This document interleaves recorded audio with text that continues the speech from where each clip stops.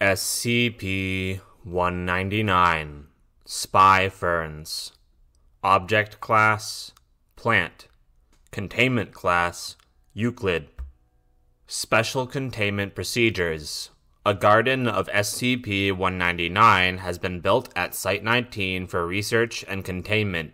The garden is kept in a ventilated containment unit with artificial light suitable for plant growth and an automatic watering system.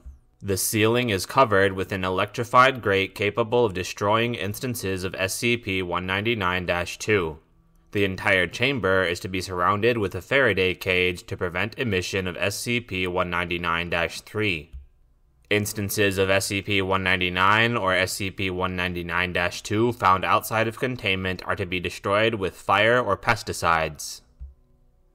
Description: SCP-199 is a species of fern within the Hymenophilaceae family.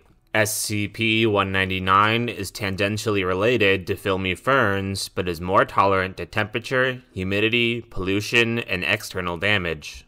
The rhizomes of the plants can attach to and grow on most solid surfaces.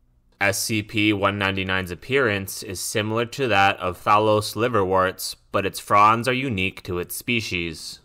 The fronds of SCP-199 will form into bladders approximately 10 centimeters in diameter, designated SCP-199-2. Eventually, they will fill with hydrogen gas generated by SCP-199 detached from the main plant and drift into the air. SCP-199-2 will eventually float at 1 mile above sea level and begin to ripen. During this period, SCP-199 will emit SCP-199-3 at an initial rate of 1 signal per hour, steadily increasing as SCP-199-2 ripens. Once SCP-199-2 is ripe, it will burst, releasing its contents. In most cases, SCP-199-2 is empty and its explosion will not have any consequences. Occasionally, the explosion of SCP-199-2 will release seeds that grow into new instances of SCP-199. SCP-199-3 refers to radio signals produced by SCP-199-2. All radio signals consist of a high-pitched male voice speaking in Mandarin Chinese, giving analysis reports consisting of observations made from SCP-199-2 and status reports of SCP-199-2 itself. Analysis of SCP-199-2 has shown that neither the source of the voice nor the radio signal exist, as most instances of SCP-199-2 are empty. SCP-199 seems to thrive in polluted environments, implying that it is adapted to grow in heavily populated areas. In addition, SCP-199 is resistant to most pesticides. SCP-199 is most commonly seen growing in chimneys, gardens of large cities, and inside of industrial factories. SCP-199 was originally discovered after residents of Xi'an, China reported balloon-like objects colliding with hotels and interference with radio devices. The source of SCP-199-2 was found to be a patch of it within the center of the city. Instances of SCP-199 have since been discovered in several large cities, most notably New York, Los Angeles, San Francisco, Beijing, and Tokyo. Analysis of SCP-199-3. Input Level 2 Credentials. Access granted.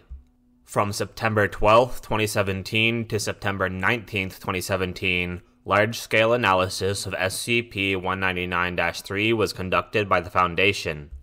Large Containment Cell Number 45 at Site-9 was temporarily converted into a simulated urban area. 5 instances of SCP-199 were moved to the area for testing.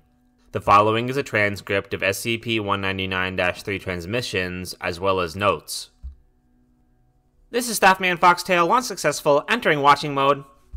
Transcript of SCP-199-3 after launch of SCP-199-2. Name and rank vary per instance. Targets found, beginning following mode. Transcript of SCP-199-3 after floating above simulated civilians. Targets performing clumping, engaging. Targets entering phase, engaging.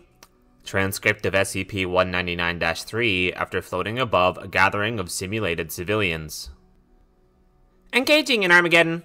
Transcript of SCP-199-3 after floating above a gathering for 2 minutes. Armageddon failed, disengaging. Transcript of SCP-199-3 after floating above a gathering for 5 minutes.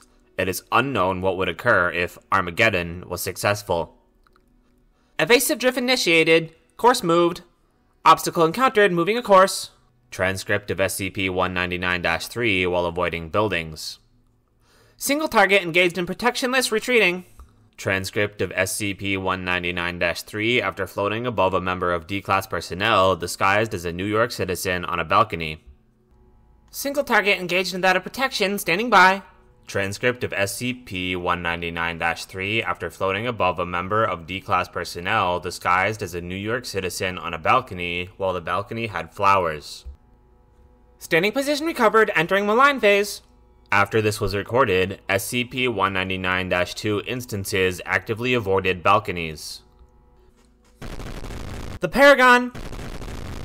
Emitted by a contained instance of SCP-199-2 while floating above Site-19.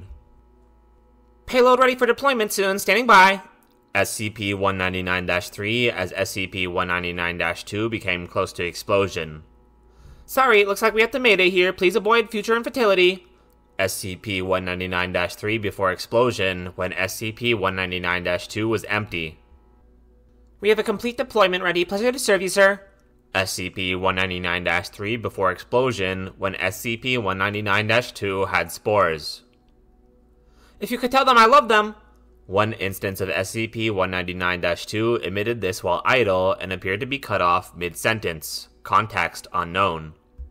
Many variations and idle phrases cut out of this document. Please consult testing log 199-023 for an unabridged log. Addendum. On September 21st, 2018, residents of Istanbul, Turkey reported a collective cloud of over 50 instances of SCP-199-2. Before a task force could respond to this, all instances simultaneously burst. Instead of seeds, SCP-199-2 released an acidic slime that caused severe damage to a road intersection and created 3 casualties. An ongoing disinformation campaign was released, crediting the source of SCP-199-2 to be a bioterrorist attack. The source of this phenomena was identified to be a patch of SCP-199 on the outskirts of Istanbul. The task force attempted to use fire to destroy these plants. However, SCP-199 reacted with the fire and exploded into an acidic green slime, injuring 5 Foundation agents. Following the destruction of the patch, analysis of the soil revealed that SCP-199 had been planted there 4 weeks earlier. This new variant of SCP-199 has been tentatively designated SCP-199-B. SCP-199-B has also been reported in Mumbai, Lagos, and Mexico City. Near the patch found in Lagos, a partially biodegraded plastic seed packet was recovered buried underground. The front of the packet had a symbol resembling an eye with a red iris with a green substance covering a third of the eye. The back of the packet had a symbol strongly resembling the Foundation's shield logo, but with the arrows pointing away from the shield and 3 vertical bars covering the shield's inner circle. End file.